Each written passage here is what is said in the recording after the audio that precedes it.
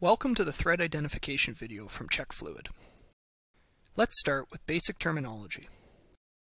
Male thread. The threads are located on the outside surface of the part. Female thread. The threads are located on the inside surface of the part. Crest. Peaks within the thread.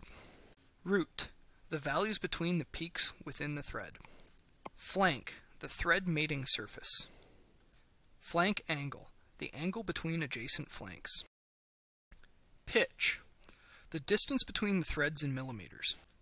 Threads per inch, or TPI, defines the number of threads contained within 1 inch of the fastener. Thread gauge. Ensure the thread gauge fits correctly. Acceptable fit and no visible gap. Incorrect fit. Straight or parallel threads. The cross-section is consistent throughout the entire length of the fastener. Tapered threads. The cross-section of the threads changes over the length of the fastener.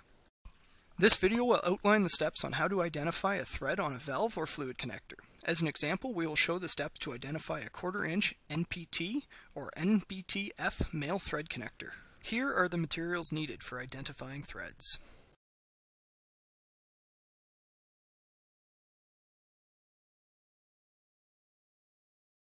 Step 1. Measure the diameter of the thread. For male threads, measure the outside diameter, or OD, and for female threads, measure the inside diameter, or ID. Measure the diameter at the first and fourth thread to decide if the fastener is tapered or straight.